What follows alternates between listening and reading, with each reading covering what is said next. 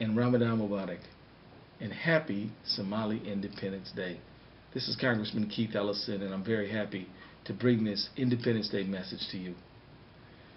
Congratulations to Somalia and all Somalis, including right here in the Twin Cities, as they celebrate the 55th anniversary of independence of Somalia today. This makes the 55th year since Somalia proclaimed their independence in 1960. On July 1st, 1960, North and South Somalia united to form one nation, the Republic of Somalia.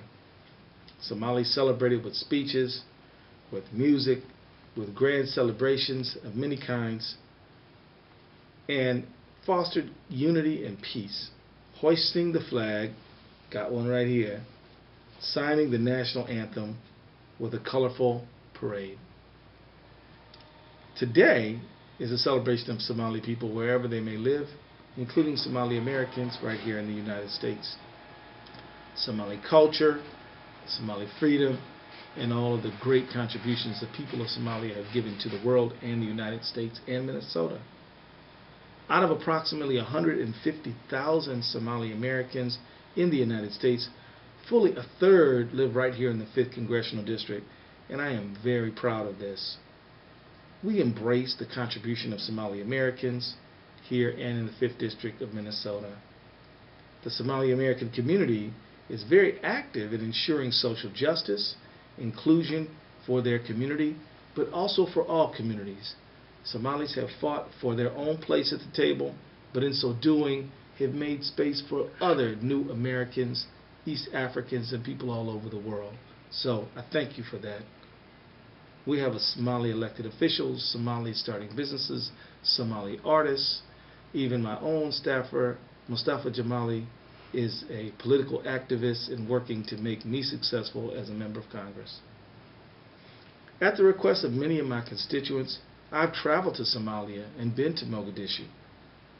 And I've met there Somali government officials to learn more about my constituents' homeland.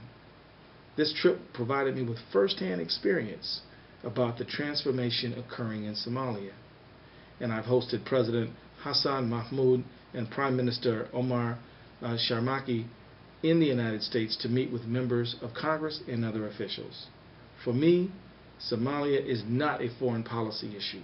It is a domestic issue and critical to the success of my community. I'm working hard to ensure Somalis and other East Africans are able to send remittances to their loved ones. I've spoken to President Obama about it, Secretary Kerry, and I've spoken to the United States Treasury Secretary Jack Lew about it many times. That he expects me to ask him about this whenever he sees me. I met with the Kenyan ambassador only a few weeks ago and asked his government with Somali remittances companies to restore licenses to those companies that provide that cash lifeline for so many Somali families. And I'm happy to hear that it was restored recently. Last week, my colleague and I, Mr. Thomas Emmer, joined together, Republican and Democrat, to set up a bipartisan congressional Somali caucus. Very important development. We're adding members, and if you live in a community where you'd like to see your member of Congress join the Somali caucus, give them a call. The purpose of the Somali caucus is to advocate for peace and stability between the United States and Somalia and build a joint partnership.